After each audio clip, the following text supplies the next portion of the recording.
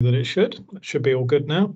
So my name's Nick Goodwin. I'm Director of Research for the district, but was also, or indeed am, Director of the Central Coast Research Institute for Integrated Care. And about a year and a half ago, the Institute began to lead some thinking around a new model of care to support older people to live independent, healthy lives on the coast, which we've named All-Inclusive Care for Older People, or ALICE for short. It's supported by the local health district and the PHN, the Alliance, but also with Central Coast Council and the Department of Regional New South Wales, all of whom are acting on the executive steering group to take ALICE forward. So why are we doing this? Well, about a year and a half ago, a joint strategic needs assessment was undertaken by the Alliance, the district and the PHN, which ended up creating a database of indicators at a neighbourhood level, looking at the social determinants of health risk factors, health conditions, service use and service accessibility. And that was used by the PHN and the district in terms of its clinical service planning. But also for us in the ALICE group, we were able to create a kind of a bespoke data set from that to create a heat map of local communities that might benefit most from the ALICE approach, because as you looked through the data, you can see the usual issues related to aging, related to the high rates, particularly of older people receiving age pension across the Central Coast, high rates of dementia, cardiovascular disease, issues to do with suicide, but also and specifically high rates of preventable, potentially preventable hospitalizations for specific chronic conditions. And in developing that heat map, you see a lot of the demand, or a lot of the areas where ALICE might have the greatest effect is down the peninsula. And many of the GPs online are working in those communities. And indeed, from those neighbourhoods, we targeted the Entrance and Long Jetty as a pilot community to begin discussions around what ALICE would look like. And I'll come on to what ALICE looked like in a minute. So we developed a case for change for ALICE, and as we understand, care for older people with complex chronic conditions relies heavily on a hospital system and a curative model of care. And you can see in the top left that whilst people aged over 70 represent something like 16% of the Central Coast population, they are significant users of hospital services, and that's only going to increase, as by 2036 we'll see another 20,000 people aged over 70 living on the coast. And that's a 39% increase. What you also see as that develops is an increasing complexity in what older people present with, both in terms of their health and social care needs, but a fragmented care system that discourages them from accessing upstream services. So when we were doing our co-design work with the Entrance, they revealed that few older people were necessarily aware of the range of services available, often fell through the gaps in care, didn't quite understand the complex criteria or the application, which was sometimes discouraging. But what we also found is that few services locally within the community addressing social isolation or supporting people to connect to community to improve health outcomes was also somewhat lacking. So again, this co-design environment, people were saying that people are screamingly lonely. They don't know where to turn for the right sorts of information in order to be able to gain that support. And indeed, many older people have kind of retreated between the four walls of their own home and are struggling to cope as a result. Yet there are many valuable assets within these communities that could be brought forward to address these issues of social isolation. And indeed, there's a crowded landscape for in-home and community services as well. But often these are disease-based and not necessarily dealing with the full complexity that older people present with. Just to give you a few ideas of the level of demand that's going to be increasing, what we see in the data at the district level is year-on-year growth in ACAT referrals and assessments. And whilst the district is keeping in step with the KPIs around that, what you see is that you see an increasing number of people, particularly high priority, with those with a higher priority rating, increasing, and that reflects an immediate risk to personal safety and immediate risk of admission to residential care or care arrangements that are unsustainable or at crisis point. And that's only going to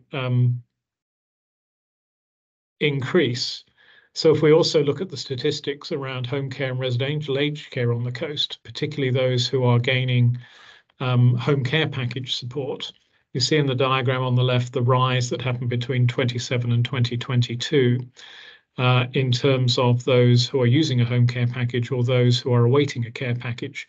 And whilst we've been able to squeeze some of the approved and waiting in the yellow over time, what we see if we roll that forward, I'll take you to the next slide. If we're looking at the demand to the future, the blue being the actual people receiving home care packages and the yellow, those who might be on a waiting list, we would predict quite a significant increase. So today, it's around 6% of the over 65s receiving home care packages. By 2028, which is not very far away, it's going to be nearer 13% by these predictions.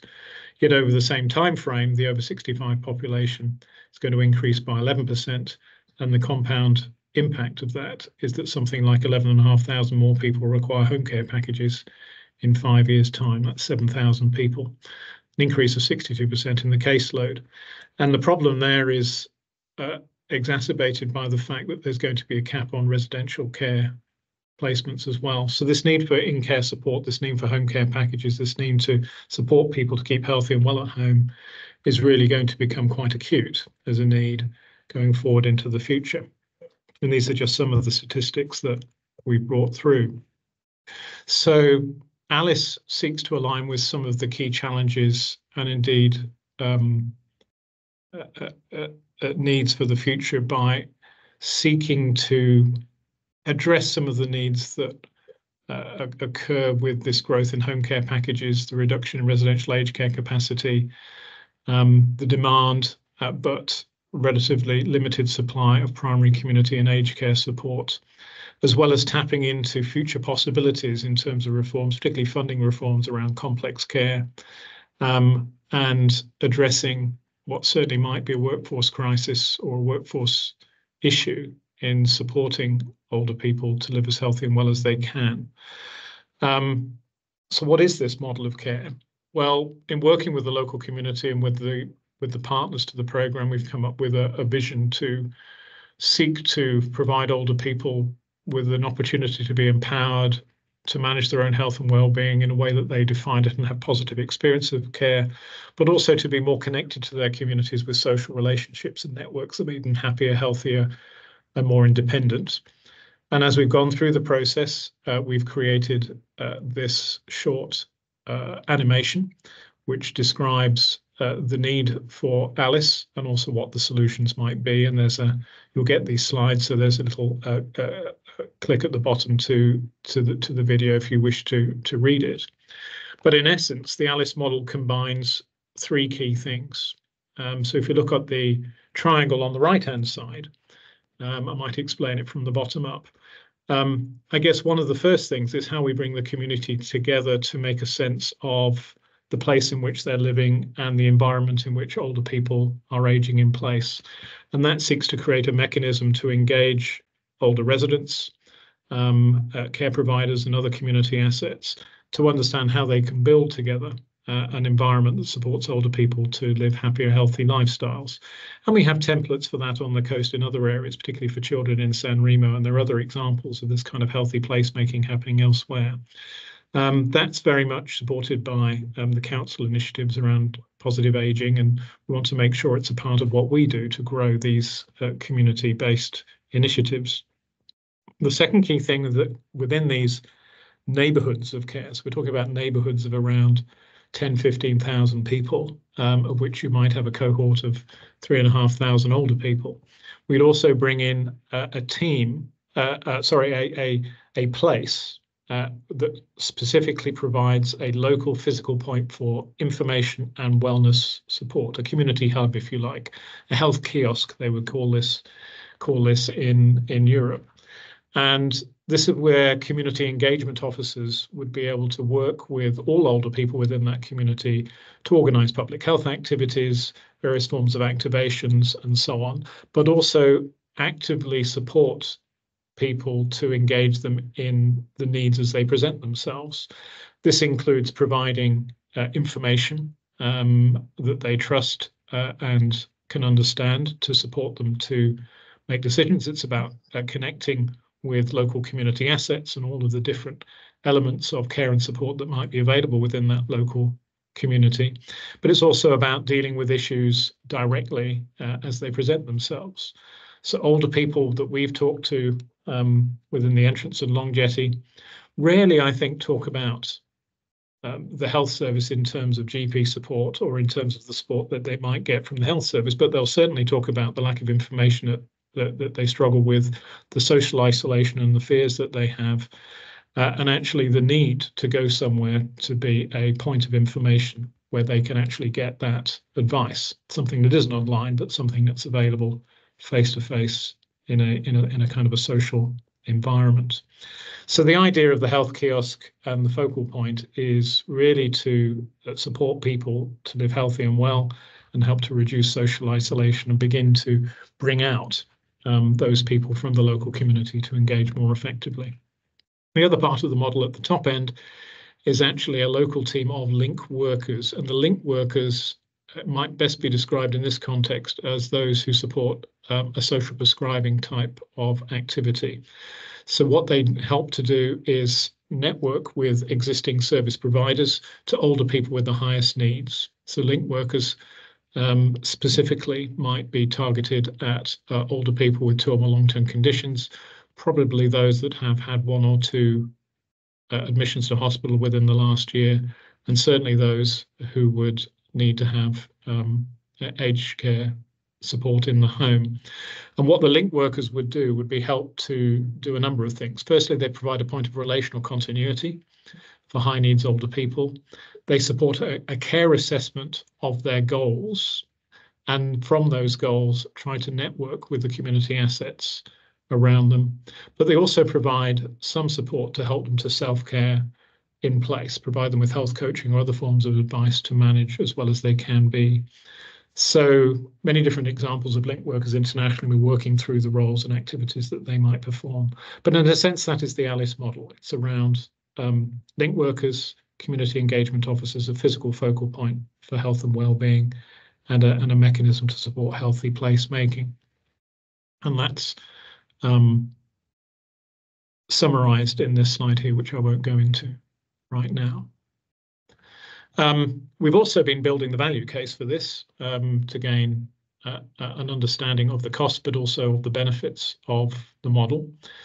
This has included an evidence-based resource pack that's been developed to support the assumptions of the model of care, and an economic value case examining the impact on reduced hospitalizations, ED presentations, ambulance use, medication use, the avoidance of residential aged care, as well as social impact gains. And this is really a way to give us some credibility if we're going for funding, particular external funding from either state or Commonwealth sources, that what we're talking about actually has an international evidence base behind it.